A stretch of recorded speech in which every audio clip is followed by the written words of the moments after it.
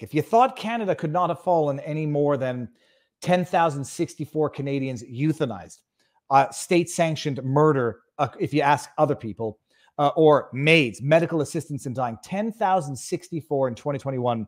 And I think we still don't know what the numbers are for 2022. They're going to be more.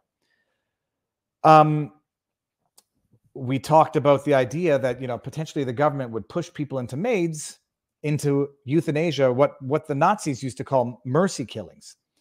They used to mercy kill the mentally ill, the mentally disabled. They called it mercy killings. The Trudeau regime calls it medical assistance in dying, and they want to expand it to the mentally ill. They want to expand it to minors. They want to expand it, apparently, at least the Canadian population doesn't mind if they expand it to the homeless. It doesn't matter if you're not actually terminally ill. If you want to die, the government will happily oblige. And I said, well, this is going to really open the floodgates to a black market for organs. Well, it seems that the government's one step ahead of me, one step ahead of the sinister Orwellian dystopian hellscape that I envisioned in my own mind. This is coming out of Nova Scotia from CBC News. Avery's law makes organ tissue donation automatic in New Brunswick, with some exceptions. Understand the words that you are reading right now, people. Organ tissue donation in New Brunswick, it's the second province in Canada, will be automatic, with some exceptions. Province becomes second in jurisdiction in Canada after Nova Scotia to move to this model. It's called, we're going to find out why it's called Avery's Law, but it's called Avery's Law after a boy named Avery who died in a car accident, and apparently the parents wanted to give his organs. So it's not even a question of deemed consent.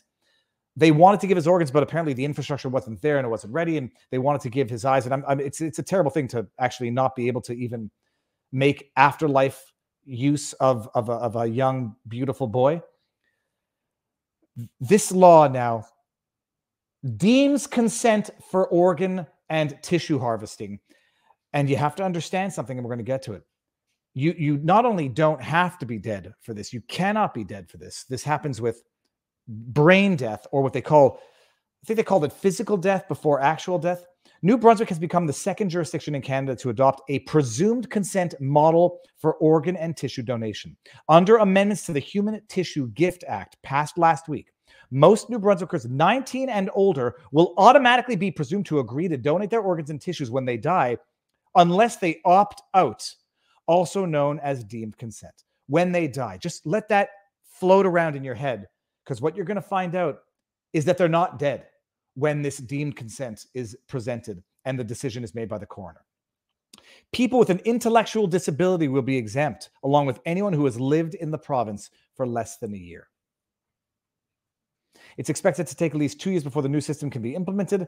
Under the current system, New Brunswickers who want to donate their organs and tissues have to check the appropriate box, like I've done on my license.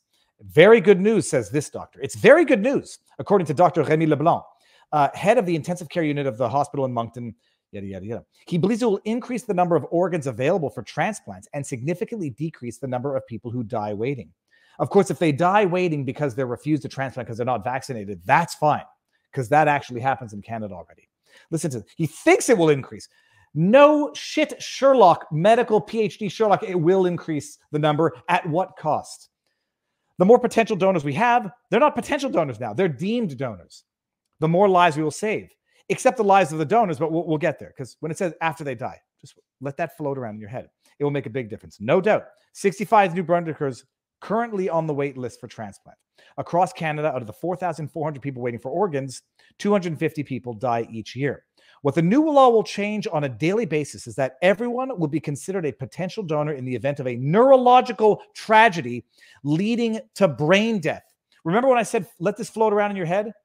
Where they said, when they die, they presumed to agree to donate their organs when they die. It's a neurological death that they're talking about. What the new law will change on a daily basis is that everyone will be considered a potential donor in the event of a neurological tragedy leading to brain death and a declaration of physical death, according to very rigorous criteria. It can also affect a neurological trauma without brain death, but with a patient in a vegetative state. We can then have the agreement of the family if the death occurs within a reasonable time. What happens if they don't have family? Who then defends for this organ harvesting based on a deemed consent of someone who's neurologically dead? 90% of the citizens are in favor of organ donation, but only 25 to 30% have signed their organ donor card. What's the solution to that problem? Maybe awareness, social awareness. Maybe 90% are in favor of organ donation, but some have religious reasons for which they don't want to do it. Others have spiritual reasons. Others have, I don't know, superstitious reasons.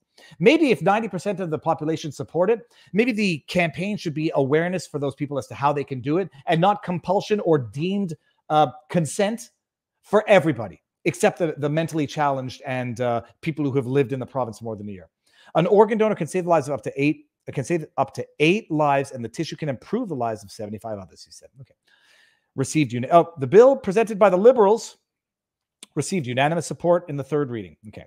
Bill 52, the Human Organ Tissue Donation Act, also known as Avery's Law. Why is it called Avery's Law? Okay, they suggested the name in honor of Avery Castle, who died in a car crash in Miramichi. I was actually in Miramichi. It's a beautiful place in 2019, along with 3 other teens. That's terrible. Avery's parents wanted to donate his organs and tissues, including his eyes, but were told no one from the donation team run by Horizon Health was available to retrieve his organs. Let me ask you this, legislator. If the purpose of this law was to resolve this issue, which is that the parents wanted to donate their kids' organs, not deemed consent, but actual consent, but they couldn't do it because the infrastructure wasn't in place. How the hell does deemed consent for neurologically dead people answer that problem? How? It doesn't. It's overreach, using the pretext of tragedy as the basis for the overreach. You know how you resolve the problem of the infrastructure not being there to accommodate willing donors? Put the infrastructure there for willing donors, not create deemed willing. But it's only by creating deemed willing donors from the mentally, neurologically dead that we can justify the infrastructure. Horse crap.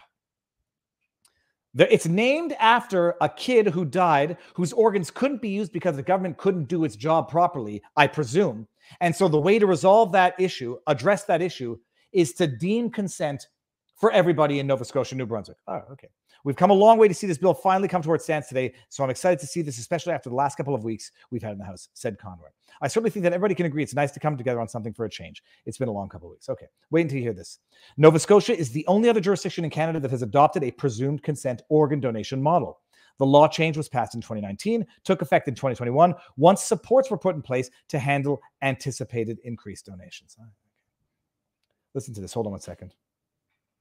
It's going to blow your mind when you read this.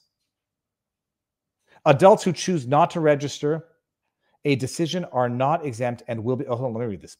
Health Minister Bruce Fitch said he expects significant investment will be required to implement the new model in New Brunswick.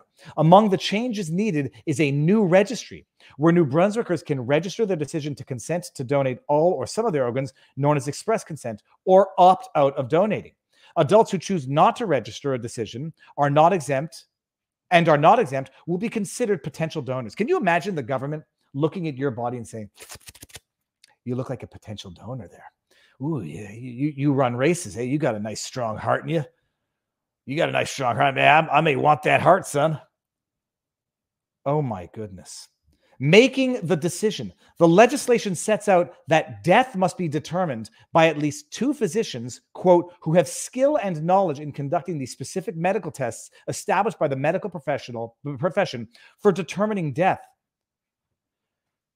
A physician who has had an association with a proposed organ recipient that might influence the physician's judgment may not take part in the determination of the death of the organ donor. The chief coroner may allow the removal of organs or tissue of a person, quote, notwithstanding that death has not yet occurred, if, in the opinion of the physician, the death of the person is imminent by reason of injury or death. They don't even have to wait for you to be dead to harvest your organs. Let that sink in, and I'll read it again.